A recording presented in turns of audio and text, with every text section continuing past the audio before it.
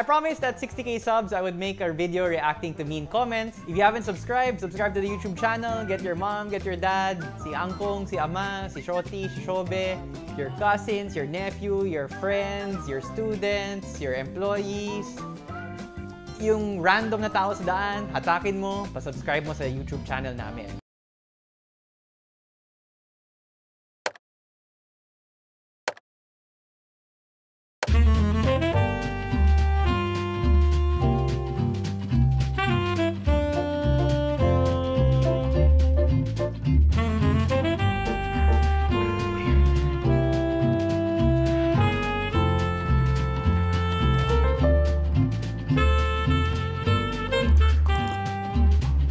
What's up, Internet? We've hit 60,000 subs, and to help us celebrate, Don Papa is helping us with a giveaway. If you want to win one of these very excellent bottles of rum, all you need to do is these three things. Watch the video, take note of the code phrases in the video, and finally answer the Google form, which is in the text description. There's no need to sub, no need to like anything, just watch the video. This is an excellent rum and I need it for good vibes because today, like I promised for the 60k video, we're going to be reacting to mean comments.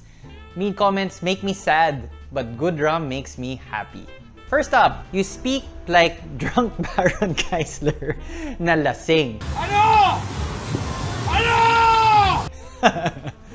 Actually, this comment was for one of Rafael's videos and he doesn't even know who Baron Geisler is. Next up, amoy kita bes. Wala naman ng amoy ah. Bading. Ah. Actually, this guy was kind of creepy. Ever since around 20k subs, he follows every video, he leaves a comment. I even saw him on a live chat one time. So he's calling me gay, but his thumbnail is of a cock and he follows my every video. Personally, for me, it doesn't matter if you're gay, straight, bakla, tomboy, lesbian, transgender. Those are all valid choices. Love wins. More bading comments. Kingin na mo bakla, ikaw yung lasing. Not yet. Tayo na mo bading. Ginagawa mo lang yan para sponsor ka ni ASUS, ulul. Huwag ka magalit, bro, and thanks for the sub. Sorry I wasn't able to reply to you in the comments, pero sobrang busy ko eh. Dami kasing pinapadala ni ASUS. Mga monitors, graphics cards, motherboards, headsets, keyboards, mice, t-shirts. So many things. I'm just too busy.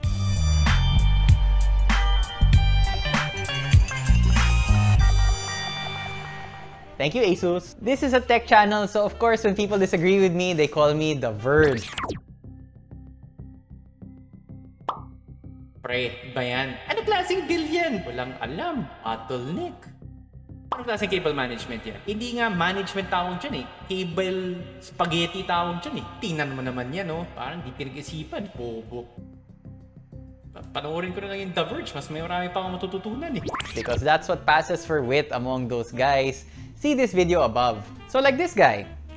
Some of the sinasabi mo is mali. We're gonna get to the whole English-Tagalog thing in a little bit, but actually this guy, he had original music on his YouTube channel. And I went to it, and I listened to it, and I liked it. So I left him a comment saying so. Good vibes lang. Pag The Verge comment, palaging may ha ha ha ha. As in, talagang tuwang-tuwa sila sa sarili nila. You don't know what you're talking about. I'm lol at your blog. I'm just lol. Made my day. Thanks bro for making me laugh so hard. If it makes you feel good thinking that you know more than other people, then congrats, because we have more than over 200 videos on this channel. And if you feel sad, you need to pick yourself up and laugh at somebody, please feel free. Madaming videos sa Hardware Sugar. Kampai! Some people do quite get aggressive in telling me that I know nothing. Like this guy. You don't know shit. 3 exclamation points. Same guy. Kulang ka bata. Actually, I'm close to 40 now, and on a personal note, I'm filming this on my birthday. So, malapit-lapit na ako sa 40 anyos, and it feels good to have somebody call me bata. Sir, I do not know how old you are, pero kalma lang. Can't believed na 26.5 subs ka, tapos para kang amateur sa PC. 60k subs na ngayon. Can you believe that? This comment, galit kasi sinabi ko na sometimes customers make mistakes. Rene-request pala ng mga customers nyo ang errors at mistake. Huh, does that make any sense? Think before you speak. Actually, yes, customers make mistakes all the time. We have customers asking for AMD CPUs on an Intel Mobo. We have customers asking for 360mm RADs where their case only fits 120mm RADs. We have customers asking for ARGB when their mothers only support motherboards.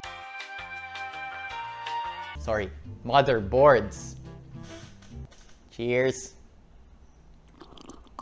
PC building is complicated and not everybody is tech savvy, and that's what the shop and the YouTube channel is there for. So, teka, let me make sure that makes sense kasi think before you speak, right? Makes sense to me. Apparently, this commenter is one of those guys na tech gods, like they know everything about computers. I know because he proceeded to list down everything that he knows about computers. I accidentally cam across this video and found it to be the typical. Pabarok na ako. Pasensya na internet. Let me focus because I don't want to be a drunk Baron Geisler na lasing. I accidentally came across this video and found it to be the typical tech tips video ng typical wannabe. Kailan ka una nagka-PC? Ako kasi, 1985. Ano ba alam mo tungkol sa PC? Bumuo ng isang PC? Computer technician ka ba? I am not. Ako kasi, bukod sa alam kong bumuo ng PC, alam ko rin manira ng computer. I personally code it. Actually, lahat ng pwedeng gawin sa PC, alam ko.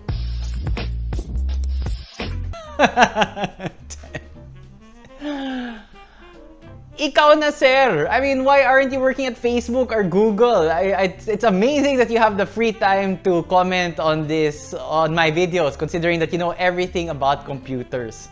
To be honest, guys, I don't know why I get these kind of comments where they feel the need to get into a tech pissing contest with me. Kayo na ho magaling. I have never said in my entire life that I was ever the best at anything.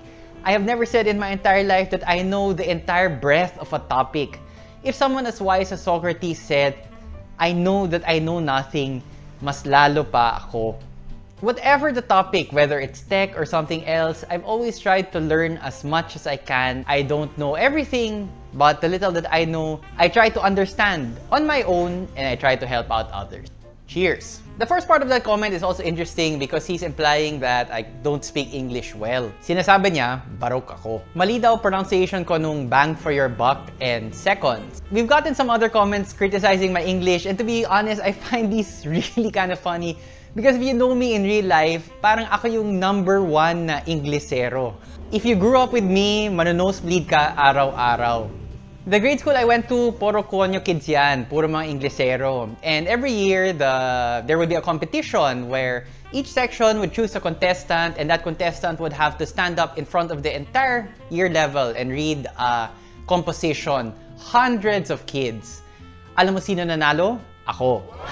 In high school, I was in the semi-honors English section, top 3 out of 15 sections. In college, I was in the merit English section, which was the top 4 out of 50 sections. My college course was English literature. After college, I went to study law, and at the same time as I was studying law, I was also teaching as a professor in a university teaching English. So, I mean, you know, not to belabor the point, but I'm quite comfortable with the Queen's tongue. But why do I say sir instead of sir and driver instead of driver? Because that's a Filipino accent and it's easier for my viewers to understand. And there's nothing wrong with the Filipino accent. The Americans have an accent. The British have an accent. What's wrong with our accent? Total, it's been voted the sexiest accent in Asia. We should use that. It's a sample of the English diaspora. And that's something to be celebrated, not to be ashamed of. Besides, when I try to use all English, may nagagalit rin naman sa akin. English mo, sabayan ko, punyata! Regardless whether it's English or Tagalog, we use language to communicate. But to be honest, there are some comments na parang alien yung pinagsasalita nila. I don't understand what they're talking about. Pinaglalaban mo, nag-reason pa na gumawa pa ako ng video. Ha ha ha ha. Nag-channel ka pa. Ha ha ha. Yun na lang ginagawa mo, nahihirapan ka pa. Ha ha ha. Like, what? Salud! Then there are the videos who say that I'm an idiot, but it's like they didn't even watch the videos that they're commenting on. Tanga ka ba kung bibili ka sana sa MS, Microsoft, ka bibili para legit? This is from my Windows 10 video discussing what the pros and cons are of buying Windows 10 from Microsoft directly versus buying it from the gray market. So I go through like a table, I do a breakdown on why you might want to prefer the gray market over Microsoft. Pero in comment, parang, it's like, there are legit reasons why you wouldn't want to buy it directly from Microsoft. But the comment seems to not understand that. Another comment, yung rebate, ibibigay nila. Pero yung contract, hindi. Kaya nga may contract, di ba? What for? Hindi pwede daanan sa init ng ulo. Real talk lang. Alam ko na, fantard ka ni Converge. This is for a comment on the PLDT lock-in period when, because PLDT failed me for more than 1 month, I went to them and said I was terminating my line and they shouldn't charge me the pre-termination fee. And if you had watched the video, dear commenter, you know that PLDT waived the lock-in period. So yung sinasabi mo na hindi nila i-waive, winave nila yon. Sana pinanood mo. Good vibes lang, good vibes.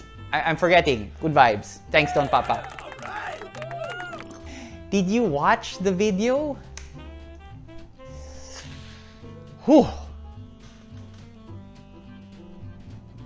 Pero sa totoo lang, when I was preparing this video and going through the comments that I would react to, I was surprised. Not by the volume or the number of mean comments, but by the value of good comments. To be honest, sobrang na-touch ako.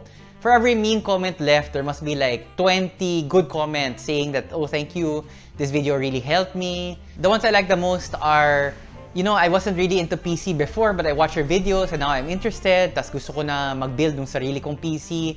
Because that's what I'm shooting for the shop, to make it more accessible. Hindi ito puro jargon, hindi puro mga technical, hindi puro yung mga tech gods na nagsasabi na, de, mali ginagawa mo, de, hindi mo dapat gawin yan, de, di mo dapat ilagay yan. PC building should be fun. It's a really cool hobby, and that's the number thing.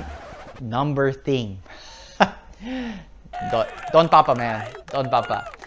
That's the number one thing that I want from the shop and from the YouTube channel, to impart that sense of fun, that sense of discovery na, wow, ang ganda ng part na to, wow, ang ganda ng combination na to, wow, ang ganda kaya, gawin ko kaya na, you know, parang bubuo ng sarili kong computer.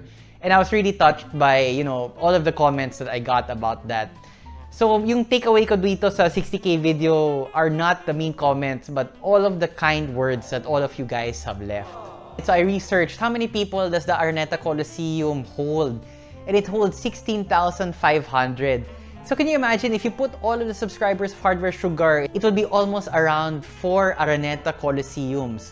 Or the biggest indoor arena in the world, which actually is the Phil Sports Arena of the Iglesia in Bulacan, fits around 55,000 people.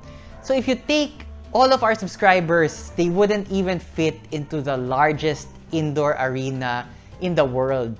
And to be honest, that blows my mind. I mean, that's amazing. I never thought nung ginawa natin tong YouTube na to, you know, have free marketing for the shop. And I never expected it would hit 60K. Super thank you from the bottom of my heart for subscribing, for liking, for sharing, for leaving a comment.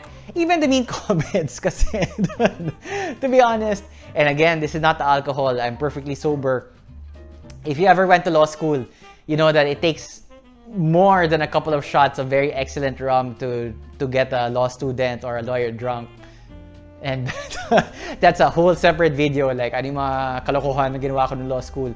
But now we're shooting for 100K. Thank you, internet, really. It's been a joy. And again, I mentioned I'm shooting this on my birthday. And honestly, I can't think of a better thing to do on my birthday than to say thank you and cheers to all of you guys. This one's for you.